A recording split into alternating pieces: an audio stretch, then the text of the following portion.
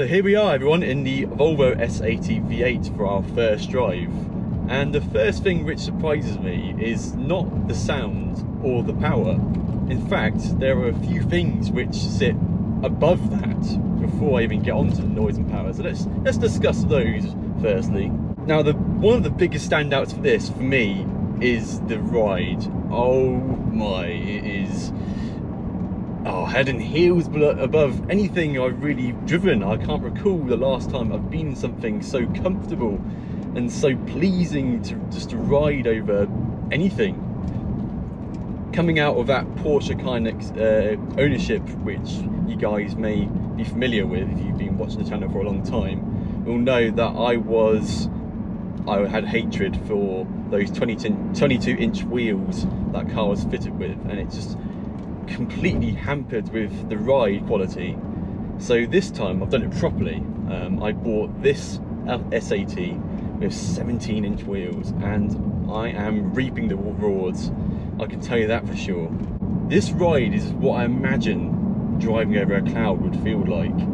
I'll put it to you this way: in my town there are many speed bumps, and when I drive my C63 I will always take the longest detour to ensure I do not go over those speed bumps, because it's painful, it's incredibly uncomfortable, and it's not forgiving.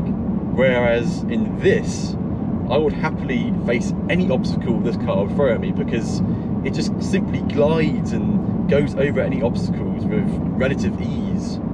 However, where the S80 V8 definitely excels in ride comfort, the same cannot be said for the steering.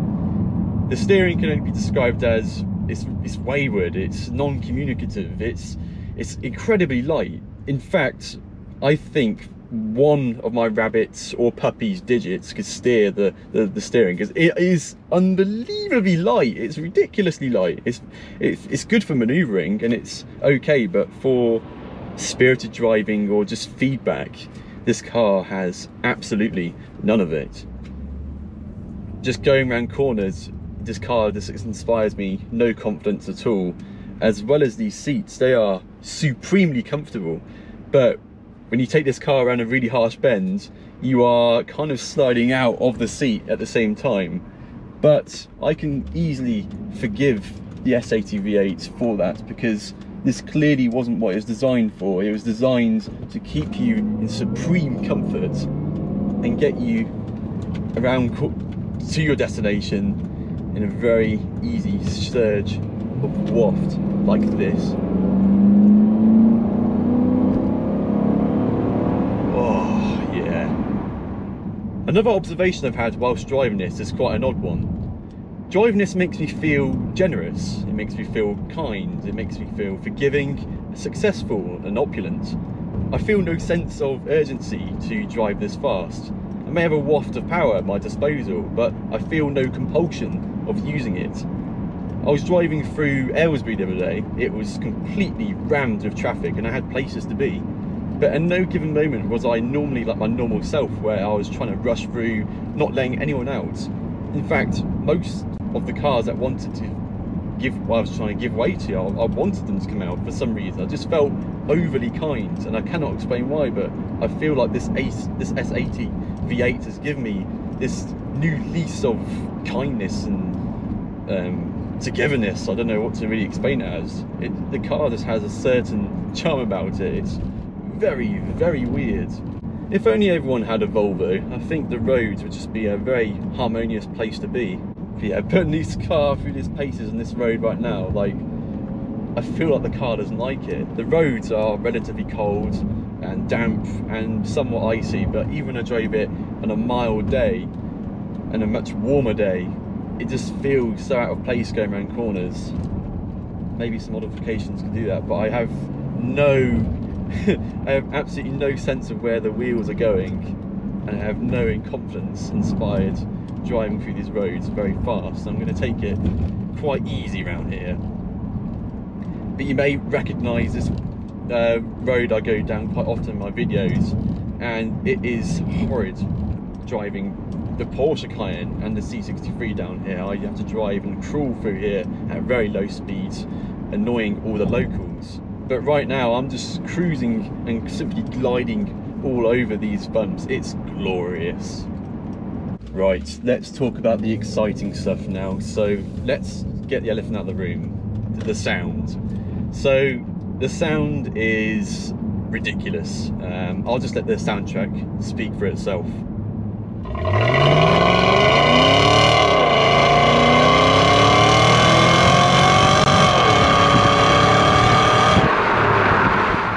The noise this car makes is just biblical.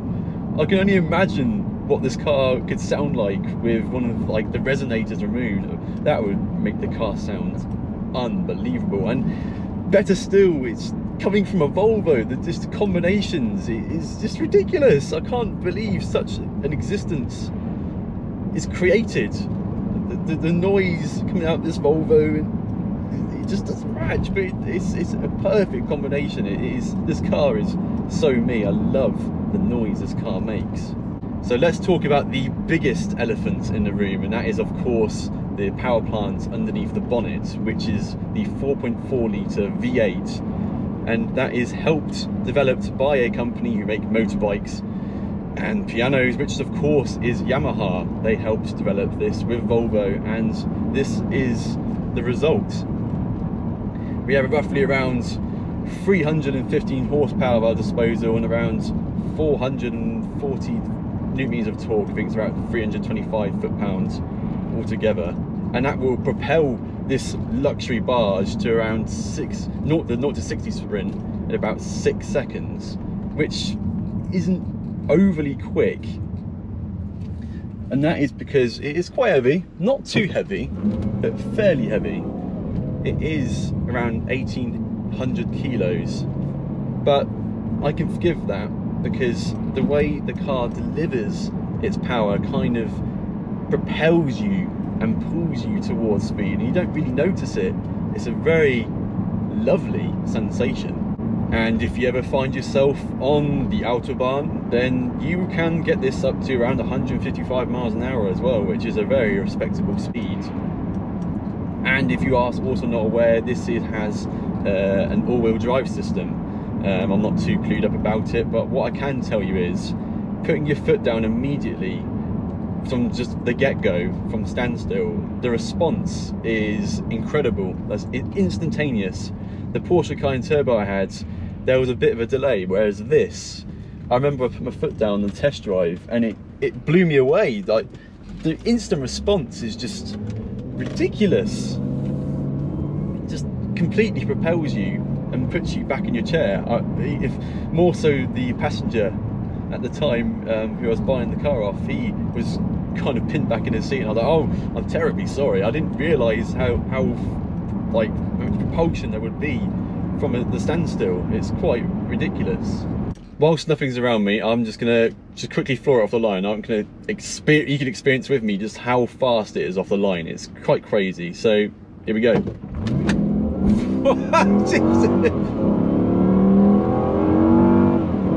Oh, can you see how much that threw me back into my seat? It's got so much get-go. Like, I can't put it into words. I'm speechless. That is unbelievable. It's traction and put into my seat. I couldn't believe it. But yeah, the car, apart from when it's off the line, the way the car delivers its power is just effortless and smooth. It just gets up to speed without you realizing it, but it doesn't. Once the initial shove is over, you don't really feel like you're going really fast, but when you look at the speedo, you are climbing very, very illegal speeds very quickly. Speaking of effortless, we have the Aisin 6-speed automatic gearbox down here, which is very smooth. It gets through gears without you realizing it. It's a very lovely gearbox. I've never experienced this gearbox before, but it's very good, and you can, if you want to have a bit more engagement, you can flick it to the side like so and bring it down a few gears if you so wish to do so. And if you do want to shift it, it's not instantaneous, so it's nothing like you get on a flappy paddle gearbox or a DCT gearbox and all those sort of things. This is a very kind of dim-witted, slow gearbox, so to speak, but that's not what the car's all about. The car's just about wafting and getting up to speed discreetly and just having a bit of a noise here and there. There's some nice horses there, the nice cool jackets on as well. But yes, I can really forgive the gearbox being not overly quick in the shifts, because that's not what the nature of the car is all about. It's meant to be a very serene, wafting experience, and I love it for that. But I do love how smooth the gear change is, and it's not jerky, it's just very seamless. That's this car as a package, I think. It's just seamless. Another thing we can quickly mention is the size. I did not realise how big this car was until I put it in my garage.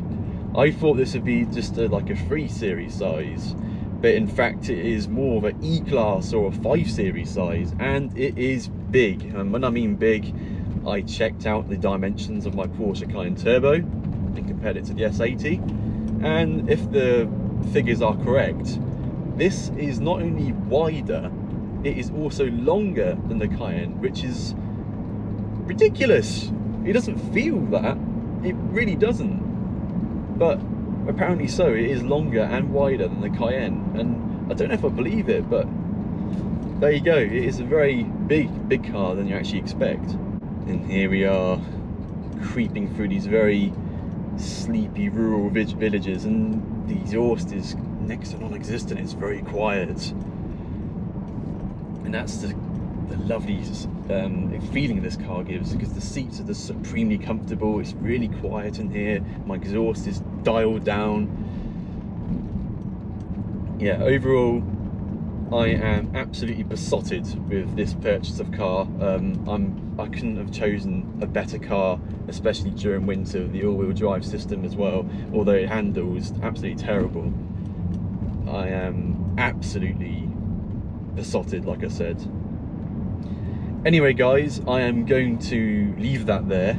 If there's anything you'd like to see further with the Volvo S80 V8, then please do comment down below, and I will be sure to hopefully make a video on whatever you request. So thank you very much for watching, and please do give it a like and subscribe if you haven't done so already, because I believe 95% of my viewers aren't subscribed, and who would want to miss out on future S80 V8 content? So yes, please do subscribe if you haven't done so already. But other than that, thank you very much for watching, and bye for now.